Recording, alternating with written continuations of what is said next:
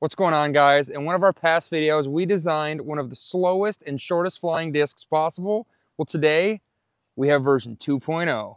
All right, let's go disc golf. So for our first design, we focused on having a tall rim that pushed as much air right up against it and had to shoot it straight up or straight down to slow it down as fast as possible. And we also made the top very concave, so it looked almost like a dog bowl. That is to help reduce the lift and get it to drop as fast as possible. Again, reducing the distance even further. For version 2.0, we expanded upon those ideas further. We made it a little bit taller on the rim. I also messed around with the idea of making the rim itself concave, so that way when air slams into it, it not only has to go up and around it, it now even has to go backwards in both directions. I still kept this on a tiny bit of an angle this way, so that hopefully it is still slightly overstable. I didn't want to make either of these discs super overstable and just to control the distance that way. So I'm hoping it's neutral to barely overstable because of that slight curve here or slight tapering. Because of the extra height, we're even able to get it a little more concave, so that should help further. And then our final design change that we made is we made the inside portion of the disc heavier and the rim itself lighter, so the opposite of what you'd want for like a normal distance driver to get as much distance as possible. For just gyroscopes in general, you want the weight on the outside. Well, to reduce distance, we put all that weight on the inside and reduced weight on the outside. So with those three changes, I'm hoping this goes even shorter than version 1. Version 1, my max through probably 50 good throws with it was 214 feet. I'm hoping this one goes even shorter. We're gonna find out. Let's get into the testing. All right, we do have like 15 to 20 mile per hour winds out here today. I'm in a pretty open course here, so I'm kind of picking spots that are closer to the wood line to reduce the wind as much as possible. So there's not a ton of wind standing right here. We're 180 feet from that basket, slightly uphill. We're gonna start out with version 1.0, rip it as hard as we can, see if we can even get it there. And then we'll go to version 2 for the first throw with it. All right, starting her off, version 1.0.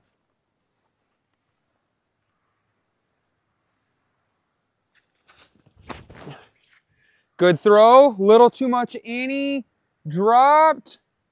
Pretty good shot there. That's probably about 10 feet long of the basket. That might have been about 190. All right, first throw with version 2.0. So excited to see how this flies. It feels even weirder in the hand than version 1. Let's see how it does.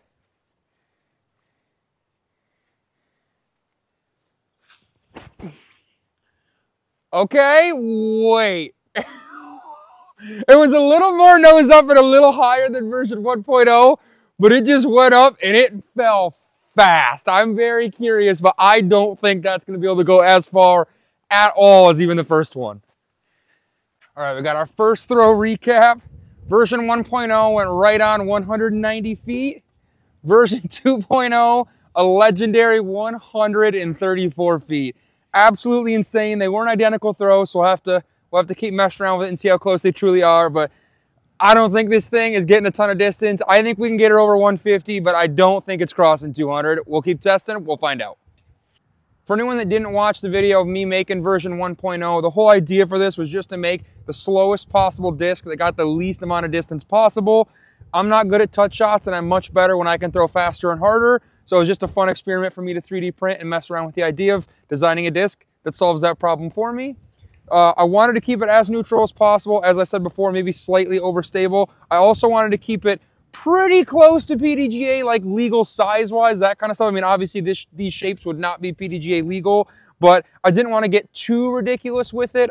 Sticking to pretty similar diameters and very similar weight. I'm trying to keep them around 175, maybe 180 grams, but I don't want to just jack up the weight and then control the distance that way. So I'm trying to keep some sort of design parameters for myself. We're going to do a close-up here just to kind of show the differences between these two. It is pretty hilarious to see the designs of these discs. I mean, these things look absolutely ridiculous. Super concave tops on both of them.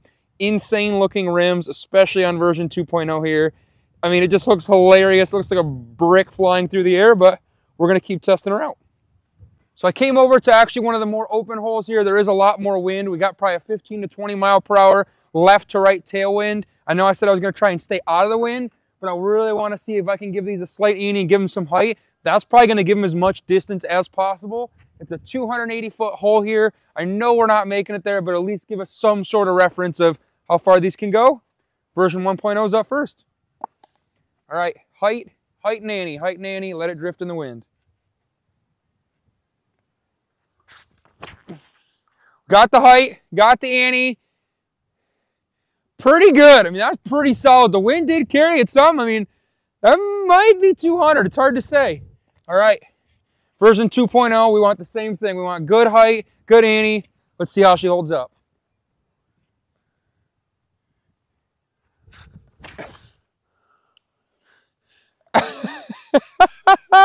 Didn't get quite enough of ante, but it's so weird to hold and throw. It's like I felt like I got a little ante on it, and it just ended up flat. They go up high because of the shape, and then they just fall right out of the sky.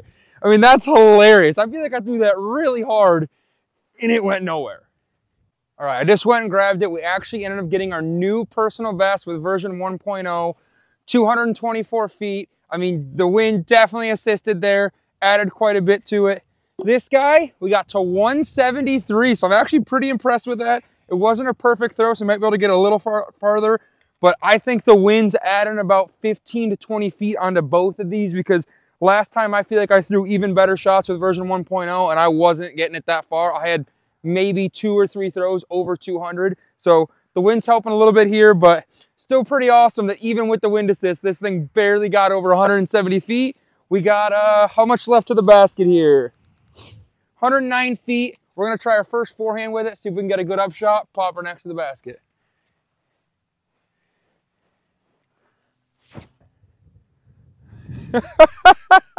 I gave it a little bit of height. I didn't give it any crazy height, and it's just, I know there's like a kind of a tailwind, but it dropped so quick. I mean, I feel like you have to aim like 30 feet up into the air and then just let it plop next to the basket. All right, 145-foot shot here. Let's see what we can do. What is very interesting is you have to throw these discs high to get them to get any distance at all. But I think something with the shape of it almost even makes them lift initially too. So even though they might be slightly nose up because I'm aiming high, like they lift a lot and get a lot of air quickly and then fall out of the sky. So like with how much headwind there is here, I feel like these are really gonna lift, even if I don't try and throw it super high, but we're gonna see. I think we're gonna have to smash one here. Okay. Okay. Distance-wise, that is dead on. I think that's like a 15-foot putt. That was actually really good. This one, same thing. Might even have to try and put more oomph into it. Let's see if we can park it as well.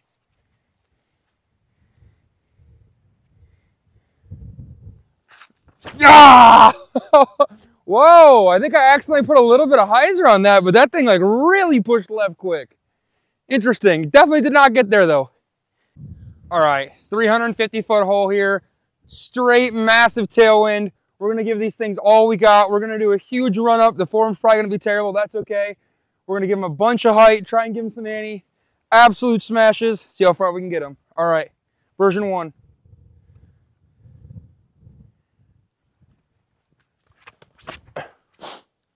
And that's pretty solid.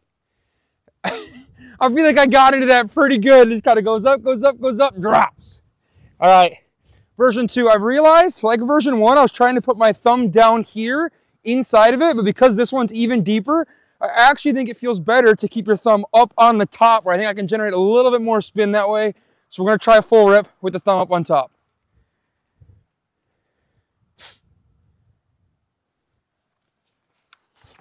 Ah! I didn't get quite as much height on that one, but like, that one goes considerably shorter than the other one. All right, just because we have it, we're gonna try and smash a nuke here in the tailwind. Just absolutely nuke one, come on. We want high, we want a ton of ante. Oh, we got the height, we just didn't get enough ante out of it. Oh, man, I would have loved to see that with a little bit more ante and not hitting that tree. All right, let's see how far we smashed her. Not quite enough height, but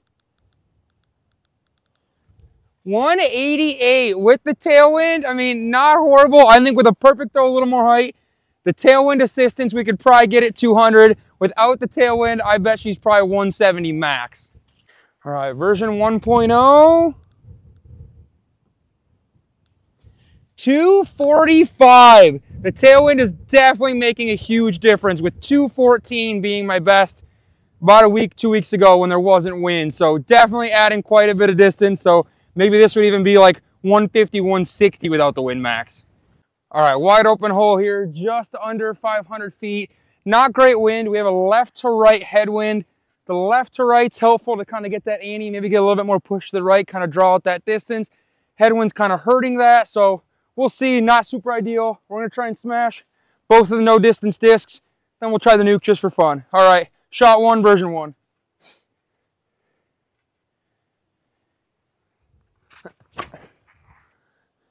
Okay, it's getting the drift, and blop! It's so weird, like I'm throwing them high and a little nose up, but it's like they literally just pick straight up. I know there's a little bit of a headwind, but like even when there wasn't headwind in the last video filming those, they lift so high, get the height, lose spin, fall right out of the sky. All right, version two, we need a good one here.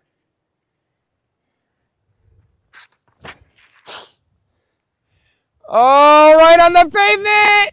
Ah! Still probably 40 to 50 short compared to version one. All right, here's where our shots landed. Let's see how far they went.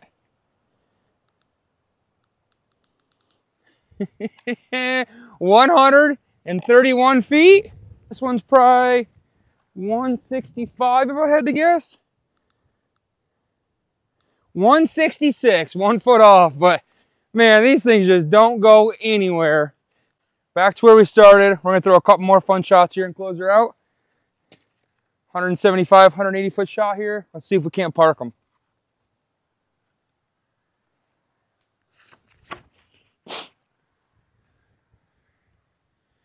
Not bad, pretty short. I tried to throw the hyzer to swing it a little bit, but kind of forgot they don't go far, so it's not gonna get there on hyzer.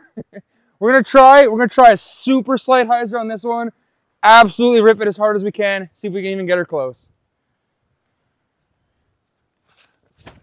Oh, I early released her. I got the hyzer, but yeah, it don't matter. She wasn't getting there anyways. But either way, super fun video. Loved making those discs. If you enjoyed the video, please don't forget to like and subscribe. I'll think about making a third version, maybe doing some more tweaks, see if we can't even get it a little bit shorter. But either way, fun time. Thanks for watching. Peace out.